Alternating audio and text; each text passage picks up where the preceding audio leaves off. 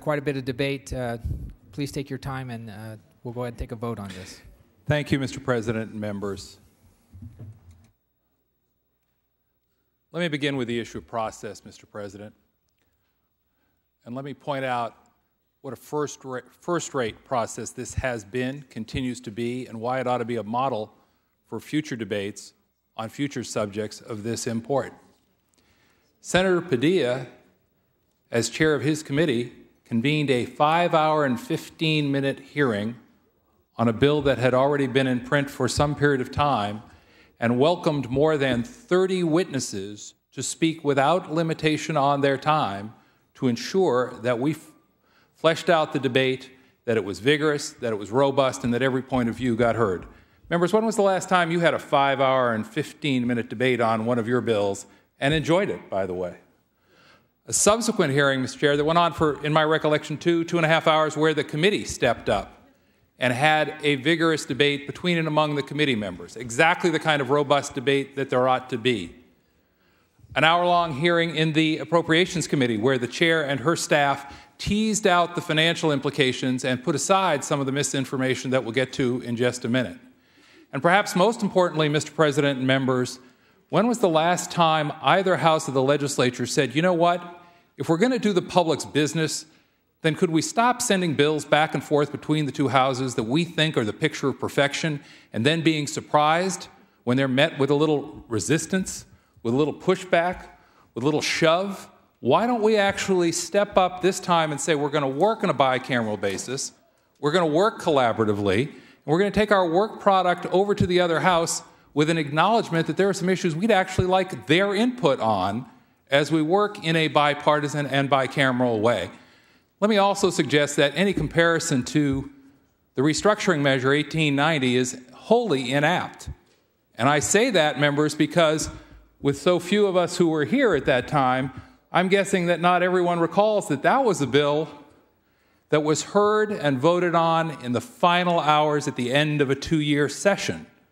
The exact opposite of this process, which says, let's put the bill in print on December the 1st, the first day of a 2-year session.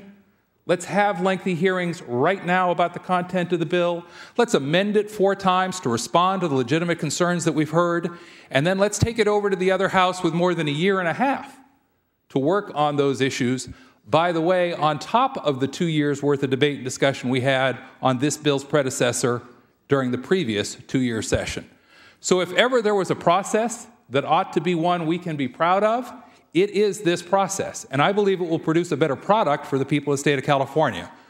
Which gets us to the question, Mr. President, what is the product? Why are we doing this?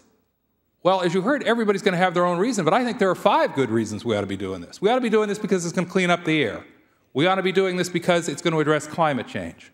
We ought to be doing this, if you didn't care at all about green, we ought to be doing this because we remember what happened to us in 2001, and I look around and see a lot of my classmates who showed up just in time to watch somebody turn their hand on the spigot and leave California high and dry in terms of energy and manipulate the market and push up the prices. Why? Because we had all of our energy eggs in one basket, and because we had failed to diversify our energy portfolio in the way that this bill ensures we will do.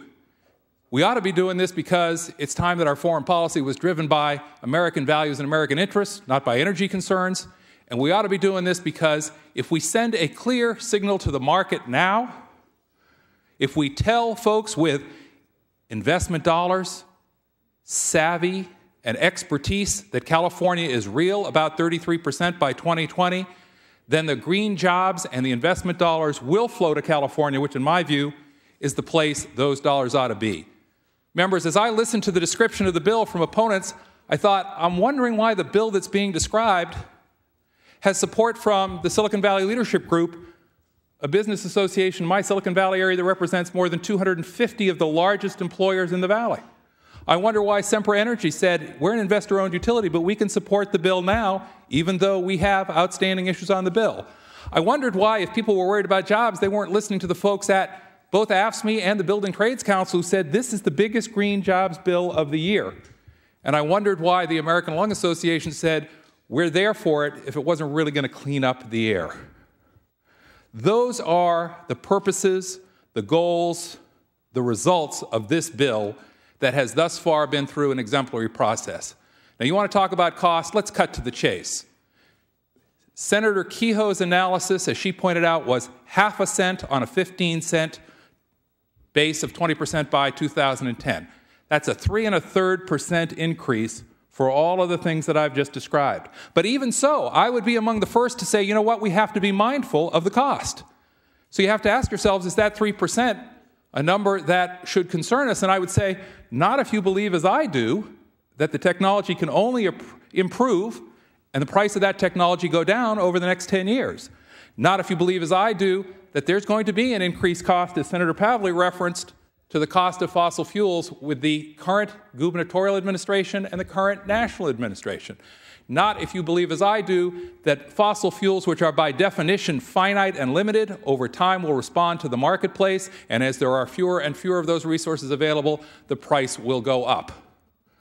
The cost issue alone should drive us in this direction. And I have the same letter, just so you know that SMUD wasn't playing any favorites, that says I too can get 50% of my energy needs met here in California, here in Sacramento, for $3 a month. $6 right now, not 5 or 10 years in the future, $6 a month right now for 100% renewables right here in Sacramento. Finally,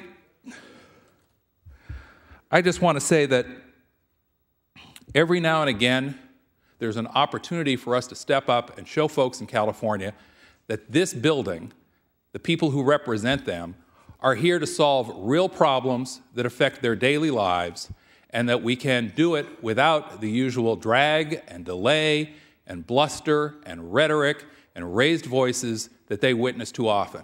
Today is such a day, and my hope is that we'll have an aye vote from a majority of members making that case to the people of California. I respectfully ask for an aye vote.